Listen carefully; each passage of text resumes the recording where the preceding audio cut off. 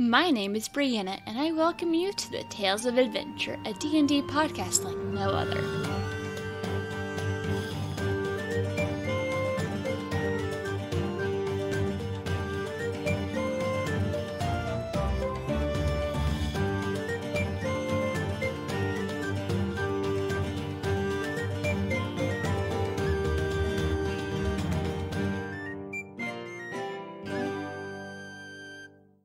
So my name is Colton. I am Colton Z9 on Twitter, and I am every Wednesdays at 5 Mountain Standard Time on Obscurum on the We Are Nerdsmith channel.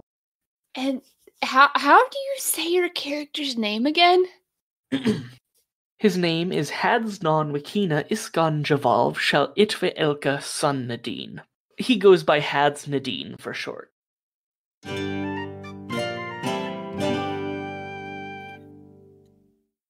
Pardon me for the introduction, but it's not very often I see an Air Genasi here.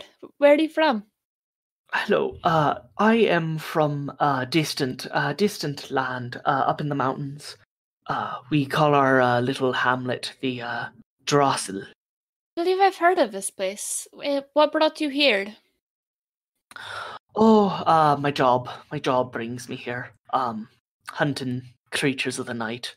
I heard some tales of something nearby here, so I figured I might as well come investigate and do what I do best.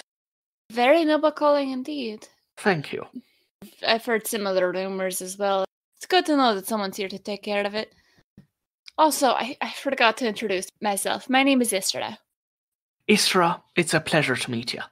My name is Hads wikina iskand juvov itva Elka Nadine. Hads Nadine for short. I remember Hads Nadine. I have no promises on the full name. It is a beautiful name, though. Oh, thank you. Outside my family, no one rarely does. It is very much like a sentence on its own. Oh, yes. Well, my clan, we actually have a tradition of whenever someone does something spectacular, they get a new name, which is why I have so many. So you've done many spectacular things, then. I like to think I have. I've killed a head vampire, which is what itva Elka represents. I've learned some magic, which is where sun comes from. Nadine means I've undertaken the test of air and survived, among others. Very accomplished indeed. And did you do all these things on your own, or did you have friends with you? Occasionally I'll have assistance, but I mostly travel alone. Dealing with the head vampire took a few friends of mine, but I haven't seen them for a long time. Sorry to hear that, although I'm also very curious to hear the story of how you not only came across a head vampire, but you managed to defeat it. It actually was a complete coincidence. It was one of my first outings outside my town, and I ran into a group who was tasked with fighting a vampire, Warren, and I joined. Figured it would be a good cause, and I just have done that since. It was unfortunate. We lost one of our members, a good friend named Leon, during the fight, but we came out on top. Sorry to hear about your friend, but it is very challenging to go into such a fight and make it out unscathed. Oh, definitely. We were truly lucky to only have lost one. Tell me about these others that you traveled with. How long did it take you to find the vampire? It was a decent journey. We had to make a deal with the dragon. We had to fight a monstrous mechanical mech and, well, rob a few graves. But, overall, we did what we had to do. You made a deal with the dragon and fought a mechanical beast? That's not something one does every day. Yeah, no, it was some of the most interesting time in my life. The dragon, we had to talk to him due to the fact that he knew where a weapon was located that was the only thing that would be able to actually hurt this specific vampire. And then the mech was the thing that was guarding it. Vampire using a mech to guard itself must have been very old and very clever to have built something like that. Actually, he was a rather new vampire. He was just very strong. He had kidnapped a bunch of artificers to build it for him. That makes sense. Unfortunately, none of them survived.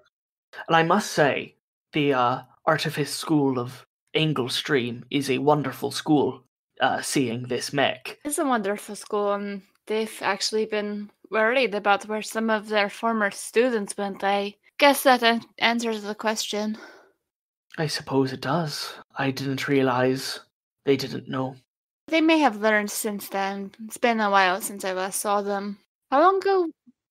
I've actually never been to Anglestream myself. It's a nice little area. It's maybe worth visiting, especially if you're the one who travels a lot. I do. In fact, after this sort of mission, I was sort of planning on heading that way, barring any other events that might occur. So you may be visiting there soon, or it may be a few years from now. Depends on what fate sets to throw at you. I go where the wind tells me to go. It's fair enough. And are you on any particular adventures right now? Not particularly. Just traveling around, seeing what needs to be done, and doing it. Very good way to live. It's similar to how I live. I saved the world a few times back in my day, but now I mostly wander around, keep an eye on things, and see what new heroes are rising through the ranks. Save the world? That's fascinating. It's also a surprisingly repetitive task. There's always something looking to change things. Oh, I get it.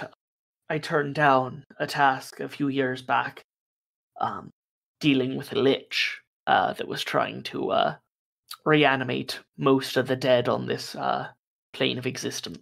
Didn't work, obviously. Yes, I remember that lich, and it was... I finally could breathe a sigh of relief when they finally took him down. It was very stressful few months.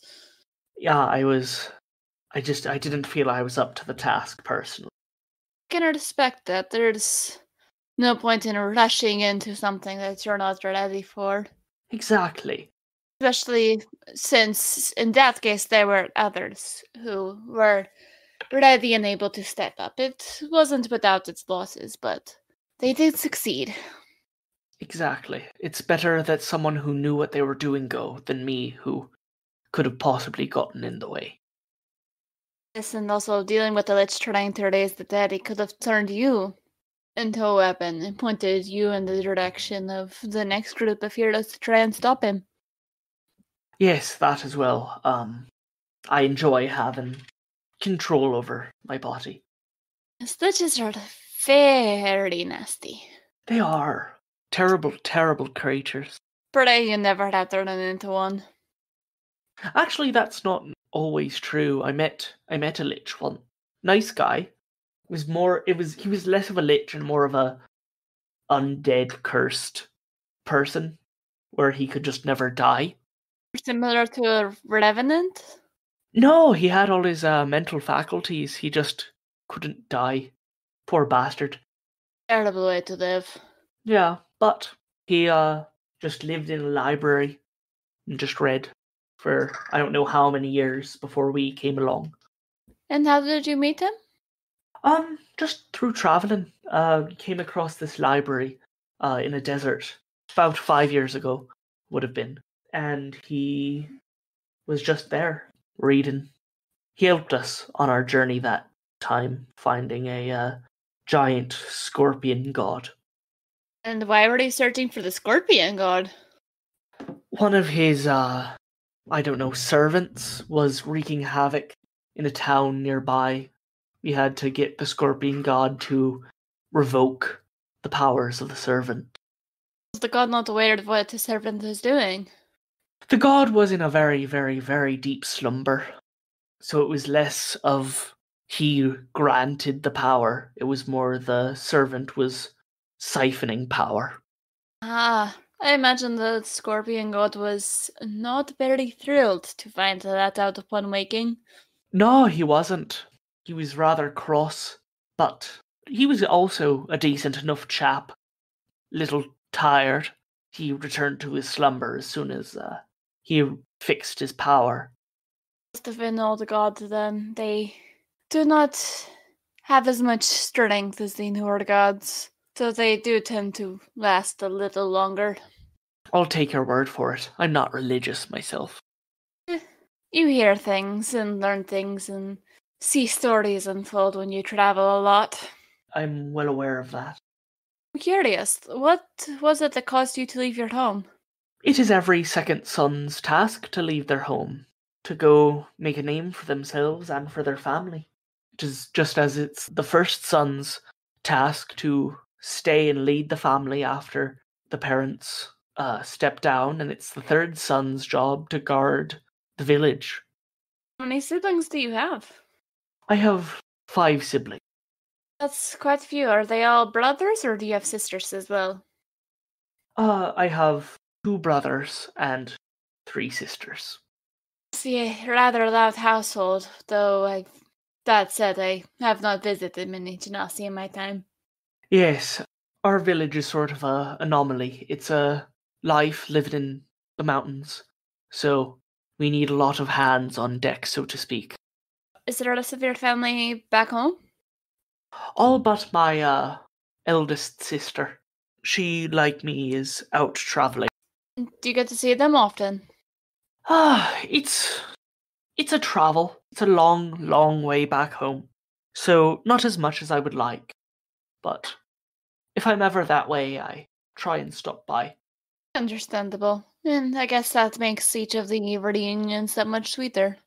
Exactly. I must say though, I haven't seen my sister since I've left. Do you know where she went? Oh, somewhere. She also goes wherever the wind takes her. So one day, most likely, we'll run into each other. But until that day, I've no idea. Hopefully you will run into each other sooner rather than later. I hope so. It's been a while. I would love to catch up. Imagine you and she both would have many tales to tell. Oh, definitely. She was one of the best wielders of blades I have ever known. So I'm sure she has many tales to tell. What is your weapon of choice? Throwing daggers. I tend to stay further away than most when I'm dealing with creatures. I have this enchanted set of silver daggers. Each dagger has a different rune on it, and when thrown, each dagger can create a different magical effect. Oh, those are very powerful weapons indeed, and I also sometimes prefer the distance approach. It's much harder for your enemy to hit you and harm you if they can't see you. Exactly. Plus, back when I was in training, I could not handle a sword to save my life. Handling a sword can be a bit of a tricky feat. Were you trained in your home, I'm guessing? Yes, every child learns how to fight, even just a little bit. Valuable skill to have, especially with the world that we live in. You never know what you're going to come across.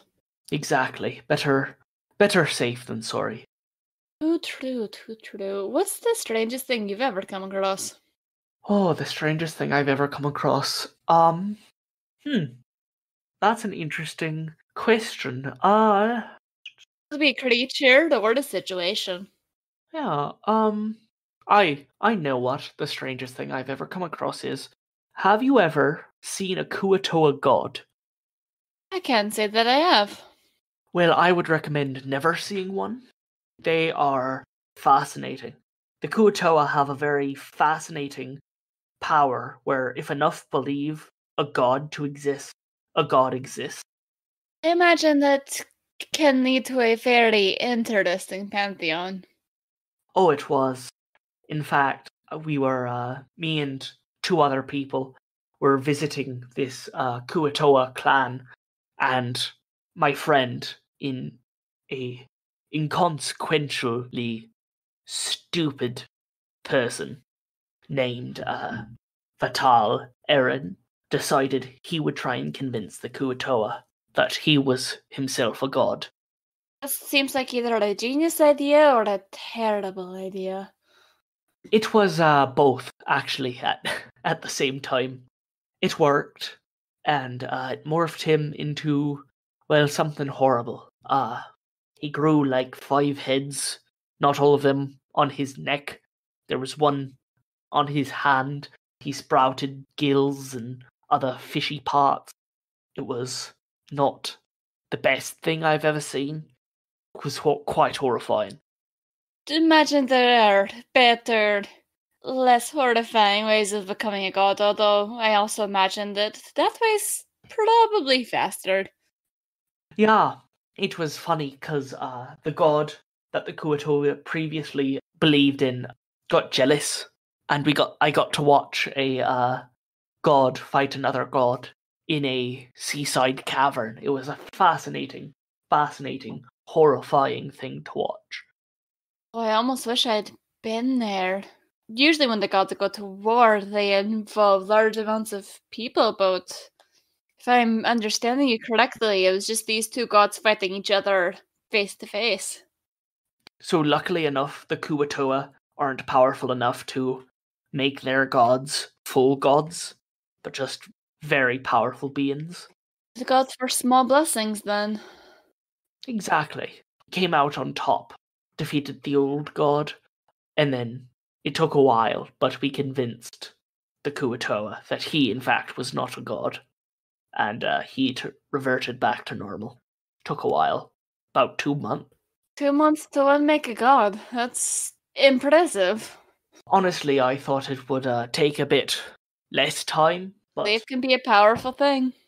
yeah. I also imagine he never tried to do anything like that again. Nah, see, he was not that bright enough to realize that actions have consequences that can be repeated. If you do X and you get Y, if you do X later, you're still gonna get Y. He didn't have sort of that good of pattern recognition, it would seem. And he wasn't with another group of Kuatoa, but it tried to convince another group of goblins this second time that he was a god. That one didn't work. Had to fight our way out of that. Goblins are not always the smartest creatures, but I would not want to run the risk of them realizing I was just trying to dupe them in such a way. That was the rest of the group's opinion, but oh well, what can you do, you know? I imagine they showed their displeasure through poking with very sharp things. Or trying to. That was their intention. I don't know how many goblins I had to knock out before we could get out of there, but it was a decent amount. I'm impressed you didn't kill them all. Certain adventuring groups I've seen would have just gone murdered happy and then looted their corpses. Oh, I personally have known a decent amount of goblins that aren't just pure evil. It's not that good of a stereotype. It can be a little creepy, but I've known some very good ones in my time, including an old friend of mine. Yeah, no, goblins are wonderful, wonderful creatures. Back home, we have a large goblin population. Genasi and goblins living together, that must be interesting. We also had a large Goliath population. I pity the fool that tries to bring harm to your village. We keep our village protected at any and all costs. Home is always very special indeed and worth protecting. And it helps having Goliaths and goblins on your side. We honestly would not be living without them. At least, I wouldn't be. I feel like there's a bit of a story there. Yes, when I was much younger, about 2 or 3, I don't remember much of this, but I've been told this story countless times. There was an incursion on my village. It was a group of cultists worshipping a mountain deity that apparently lived in the mountain range where we call home. and they believed that us being there was sacrilege. So they tried to attack. Tried being the key word in that sentence. Cultists can be very, very protective of what they believe is right, but thankfully they're not always the sharpest group of people, and still dangerous situation for sure. Oh, most certainly. But luckily enough, that battle, even though the cultists were about 400 strong, we didn't have a single casualty. How was that achieved? We knew the mountains where we were fighting, and more importantly, we had the high ground. Two very useful things to have in battle. Indeed. Thank goodness cultists are... Their faith blinds them to tactical disadvantages. Which is truly lucky. If they weren't so hard pressed, it would have been a much more difficult fight. Imagine. Have you had any issues with the cultists since then? No, I'm pretty sure the entire group was wiped out in that one battle. Very impressive indeed. I just wish I could have taken part. Battles and wars such as that one are very messy things. Many people wish for the glory that comes with them, but there is also a darkness and a pain that you can't really escape once you've been in one. Oh, I've been in countless. When you do what I do, you have to fight, whether for good or just for the ambient morality. The adventure in our life is certainly not an easy one. No, but it is enjoyable. I get to see new people, see new places, and kill interesting monsters. Killing interesting monsters is always fun, especially if you have some knowledge of alchemy and have friends that you can go to that can create some of the most marvelous things for the strange things you kill. I once travelled with a alchemist by the name of Mishka, and she was brilliant. She could weave spells with her cauldron, and I have not seen her in such a long time. I should try and get back in touch. Traveling with her was a rather enjoyable experience. I have friends who are alchemists, and it's likely that they know her, especially if she's as talented as you say. Yeah, she apparently was a big name wherever she was from. I forget the exact name of the town. There are lots of towns out there. It's fun trying to keep them all straight. And by fun, I mean I gave up a long time ago. I've stopped bothering to learn people's names, just as people have stopped bothering to learn mine. Names can be powerful things. That's what I've come to understand. I heard tale once, this could be complete heresy, but a travelling salesman, he went by the name of Mildly Cursed Eddie. Mildly cursed? Mildly cursed, yeah. He came across the name of a very powerful demon, the true name, and he used it to start his salesmanship, I suppose. Start his business. Oh yeah, exactly. He sells magically enchanted items, or at least he did. I've not seen him in some 15 years. Probably came to realize the downside of doing a deal with the demon. Although I'm curious to know what his mild curse would be. He wouldn't tell me when I asked. Working with the demon, it's possible that he couldn't. That's actually a very fair point. I never thought about that. From what I've heard, at least, they tend to stick very sneaky little caveats into their deals. Yeah, I've personally never made a deal with the devil. Too sneaky for me personally. Very good life choice. Thankfully, most people are smart enough to not do so.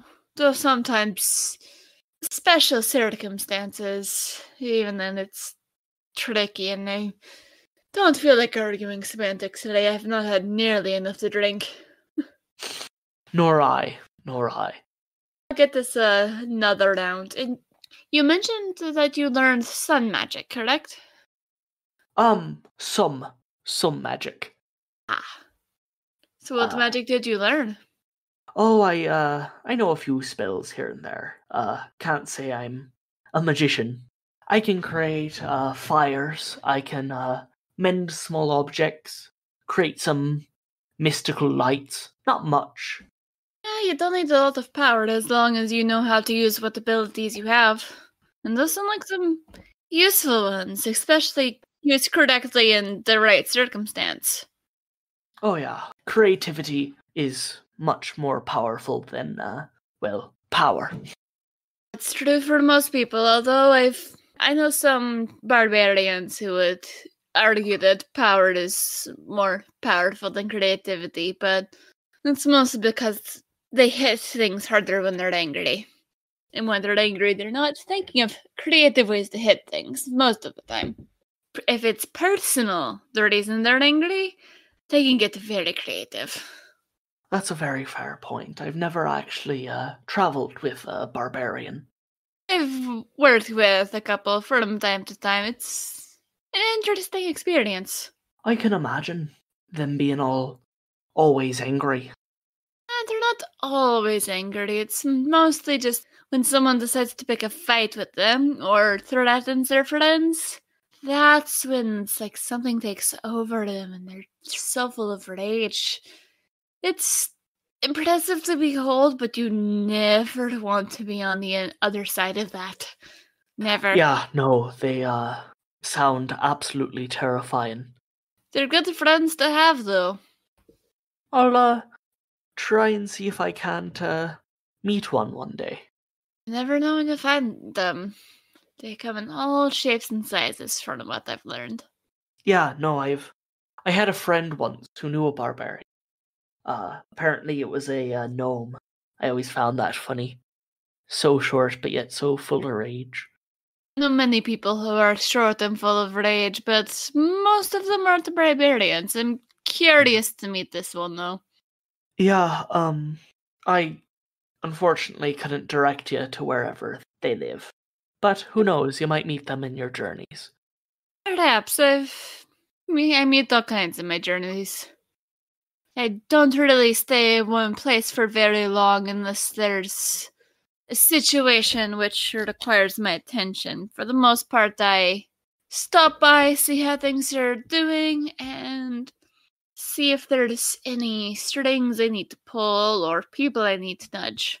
There are a lot of things going on in this world.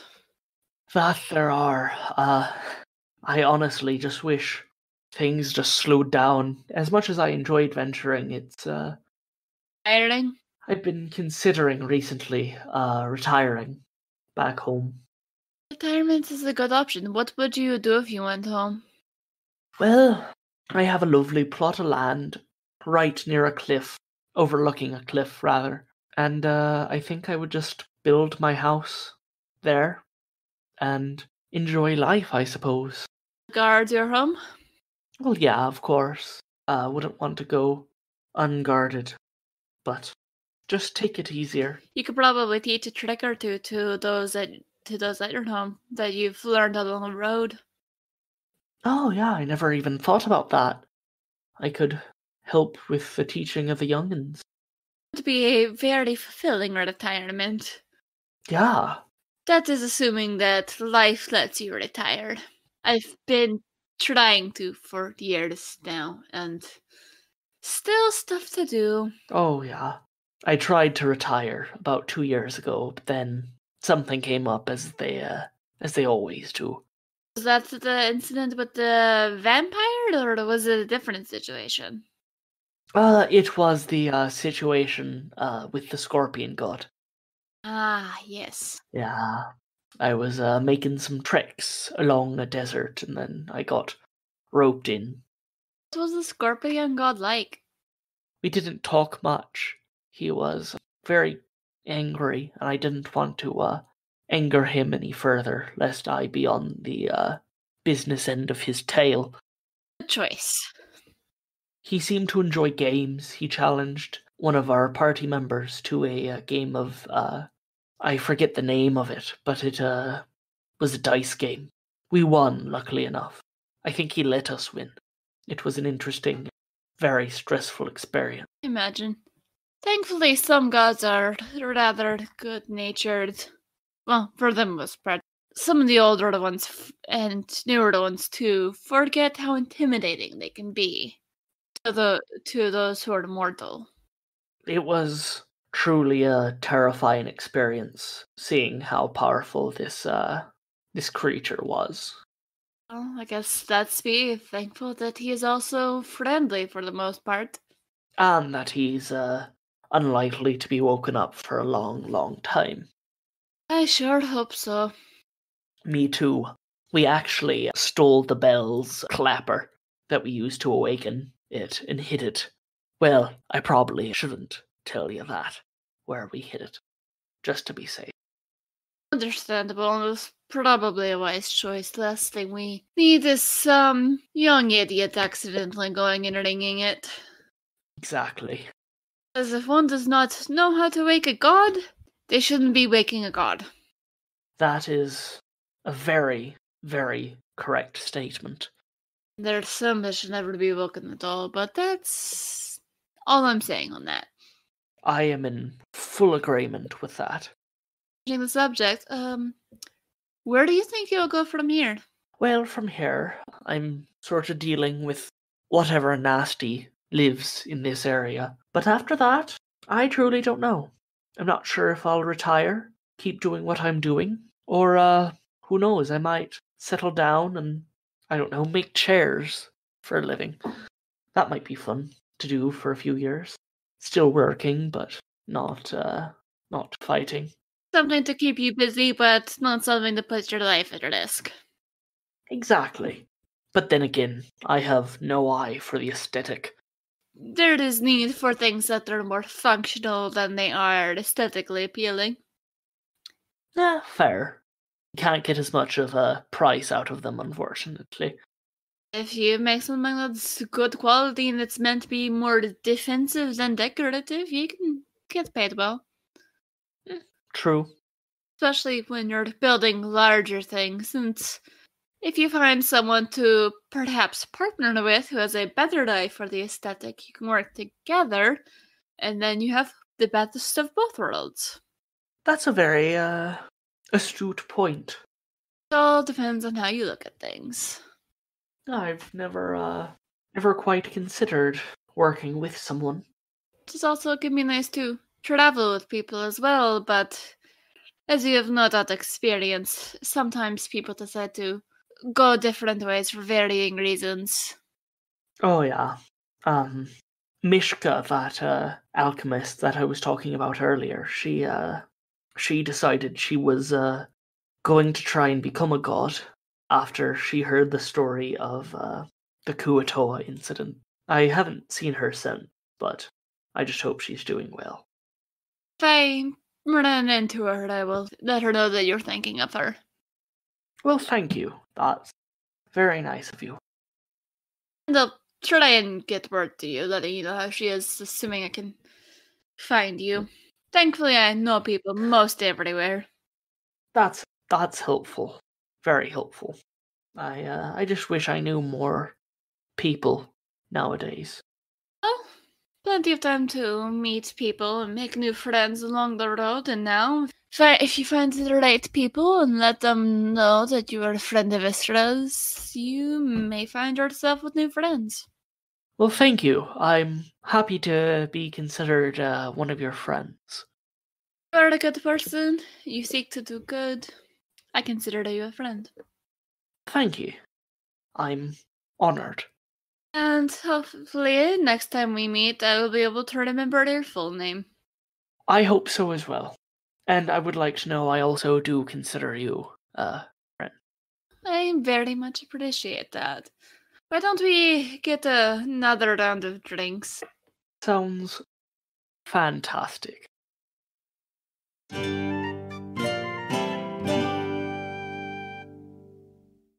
Tales of Adventure is directed and produced by me, Brianna Toiber, as part of Pseudonym Social, a creative podcast network. The music is by Patrick Chester of Chester Studios. To see more of his work, visit his website at chesterstudios.net. Find out more about Pseudonym Social by visiting our website at pseudonymsocial.wordpress.com.